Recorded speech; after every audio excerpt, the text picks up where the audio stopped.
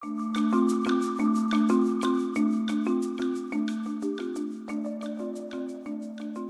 everyone. My name is Sybille. I'm super excited to be able to connect with you all here today online. I'm 16 years old, and I'm a KidSpirit contributor from Haiti. I've been writing for the magazine for about a year now, and in the fall, I'm really excited to be attending the University of Toronto, where I'll be studying literature and hopefully continue to pursue writing. Today, I'm delighted to be joined by Joel Sartore, who is an award-winning photographer, speaker, author, and conservationist. Joel is also the creator of the Photo Arc, which is a really cool project that's lasted about 18 years so far. He started it in 2006, in which he's photographed over 15,000 different species to raise awareness of the extinction crisis, which is obviously something that is very important. I'm honored to be interviewing him here today to learn more about his work, and I hope people watching at home can learn a little bit more as well. I'm Joel Sartore, the founder of National Geographic Photo Arc and Video Arc. My goal is to document every species in human care around the world. That's mammals, birds, amphibians, reptiles, fish, and invertebrates.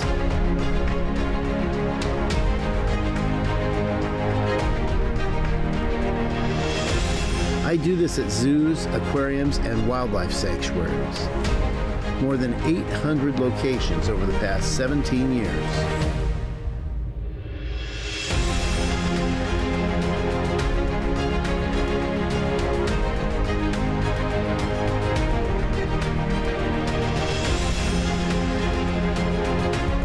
Each and every one of these animals is amazing. All are worth saving and deserve our protection.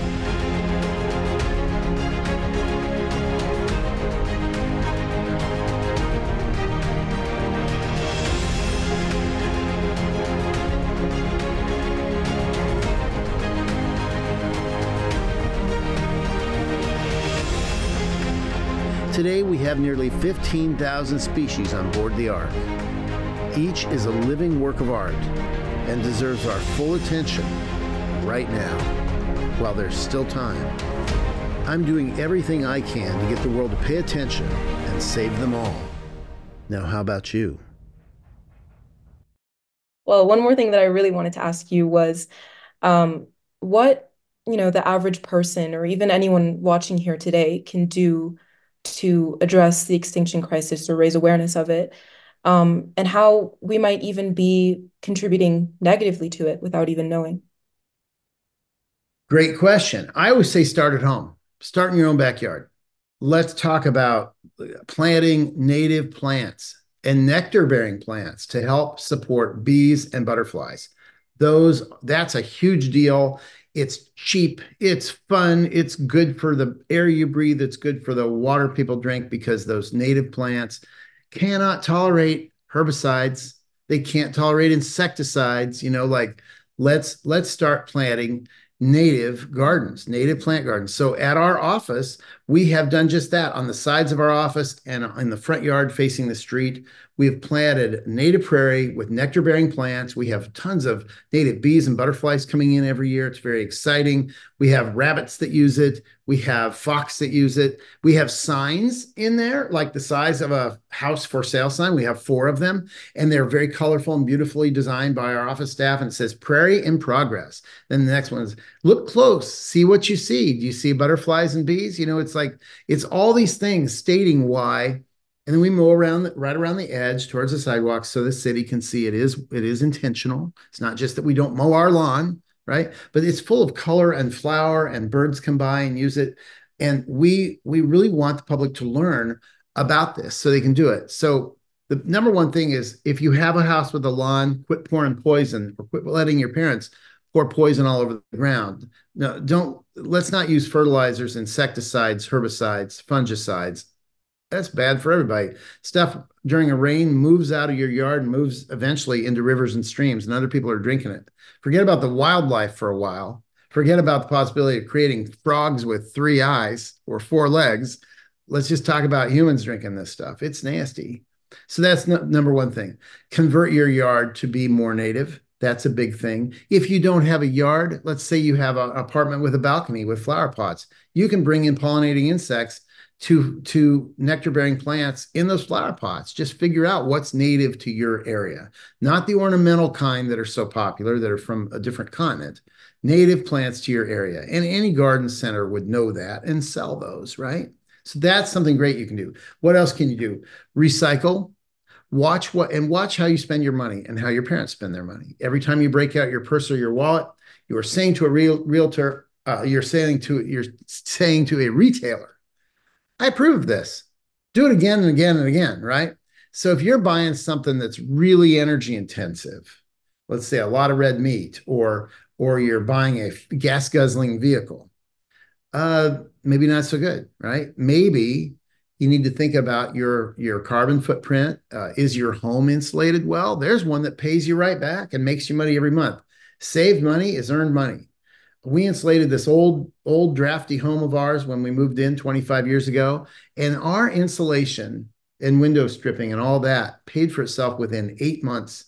We've been making money for nearly 25 years by saving fossil fuel from leaking out from all the heat and cool.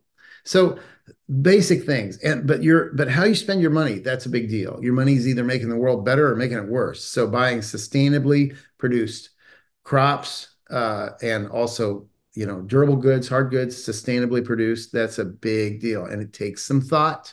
You have to research, but I know it's possible because we've done it. Yeah, it's all about setting your mind to it, like you said. This idea of just, knowing that you have to make a change or knowing that you want to do something and just doing it because it's important. It's really, really important. And I think Super it's important. it's it's also amazing to see like the difference that you can make. What you said about, planting your gardens and, reintroducing native species into your front yard, for example.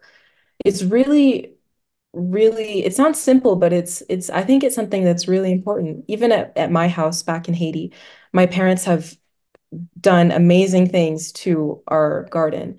Um, and in a place that once saw very few birds and bugs and whatever, it's now flourishing. Every morning we wake up to the sound of bird song and various different bugs chirping, and it's just amazing to think that, you have that power in your hands. Obviously, it's That's not all right. your own power. That's You right. have the Yeah. power to facilitate that. Yeah, they're waiting for us. The insects, especially, they're waiting. The other thing that's really fun and interesting to do is know that no matter what you're interested in, there's likely already a group or an organization doing just that. And so if you can volunteer for them, become indispensable, like we can't live without them. That's a good way to secure a long-term future as well. If you can find a group that's doing great things that you agree with, that you really admire, then team up with them. It could be at the local zoo or aquarium. It could be at a pet rescue center. It could be at a food bank. It could be just any number of things. I mean, it doesn't have to be environmental. It could be anything. It could be helping with low interest loans at in a financial institution. It could be helping with rent subsidized housing. It could be helping to build housing or clean up a neighborhood. It could be any number of things. Like just figure out what you love. And I guarantee you, in your area, there are probably people that are thinking the same way and are already doing it. And if not, you could start it. It's really a great way to live. It's very fun and very satisfying.